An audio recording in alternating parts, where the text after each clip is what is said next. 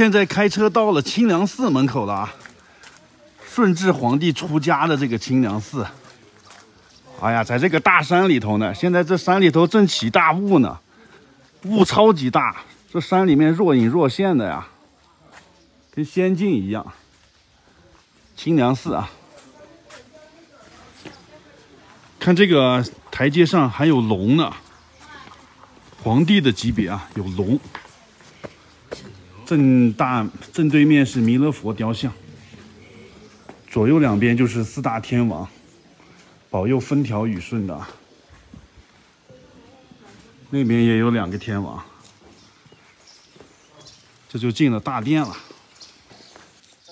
一进来就是大雄宝殿，很清静的一个寺庙啊。这个地方交通不太方便，所以游客比较少。看这里写的爱新觉罗弘历，弘历就是乾隆皇帝啊。这是乾隆第2次来五台山的时候写下的这个诗啊。顺治是乾隆的太爷爷啊，是康熙他爸爸。康熙来这个五台山就是寻找他爸那个顺治皇帝的嘛，来了好几次啊。然后乾隆当了皇帝以后，他也来这里了。看来这历史上顺治皇帝是真的来这儿出过家呀，要不然这几个皇帝不会来找他的啊。但是现在这些房子呀、寺庙啊都是后建的，之前的都毁坏了。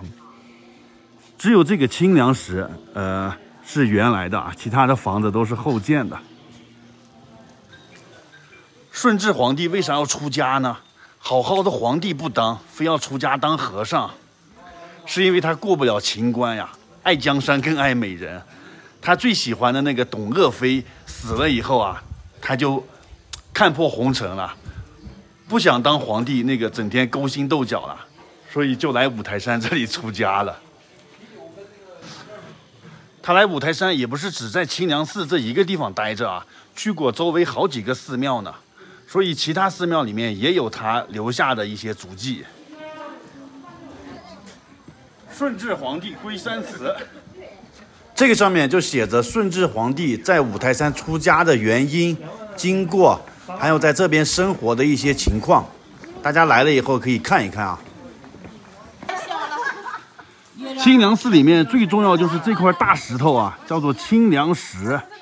整个五台山这么凉快，都是因为这个石头啊。据说它是那个龙宫里面的那个石头。当时五台山这一片非常热啊，然后文殊菩萨呢就去龙宫把这个宝石借过来了，放在这里以后啊，这个整个五台山就凉快下来了。然后文殊菩萨就经常坐在这个石头上面讲经说法，现在坐上去呢，就有一股清凉之感传遍全身啊，很神奇的。你看现在很多人在上面打坐啊。后来人家龙王来要这块石头啊，因为这也是人家的镇海之宝，但是我们当然不能给了。龙王一怒之下呀，就把这边5座山头都削平了，所以现在五台山的5个山的山顶上都是平的啊，就是这么来的，都是传说故事吧。但是来了以后可以摸一摸这个石头，哇，确实是非常的凉啊。后面还有一个文殊殿可以参观一下，这个寺庙建在这个半山腰，今天这个天气也是绝了，刚下过一场雨，看这个雾气在山里面流动呢，就像天上一样啊。然后那个半山腰居然也有寺庙，就那个地方有和尚在里头呢，我都听到念经声音了。你看这个云流动的很快呀。那个房子在云里面若隐若现的啊，然后再看一下这边的云，哇，这就是五台山啊，名山古刹。这个清凉寺交通不太方便啊，必须开车自驾上来，离五台山那个核心区特别远。